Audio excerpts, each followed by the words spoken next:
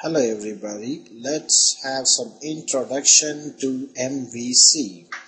As you all aware, MVC stands for Model, View and Controller. Now let us see how Model View Controller works. In this diagram, you can see a user interacting with a software which is in the form of model, view and controller. So when user sees a view, he uses controller and controller returns the control of the view to the user.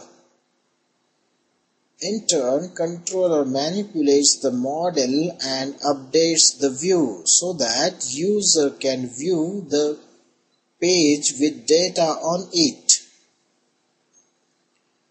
So when the user asks for a next view, the controller decides which page will be displayed to the user.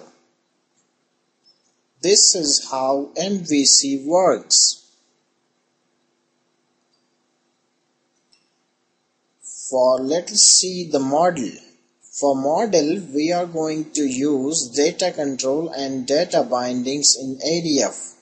This conforms to JSR 227. The main aim of this JSR was to standardize data bindings for J2EE applications. For the view, we will be using ADF faces. The view represents user interface. Means what the user is seeing on the screen. It can be in the form of HTML, JSP, JSF, Swing or XML. Now let us see the controller. The controller controls the application flow. The controller manages the flow between the pages. So we'll be using in our ADF project ADF controller or JSF controller. You can also use the struts controller for it. So to conclude, web application is divided in 3 parts.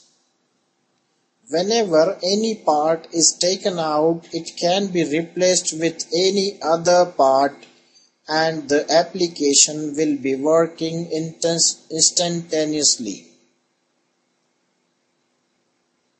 Thank you.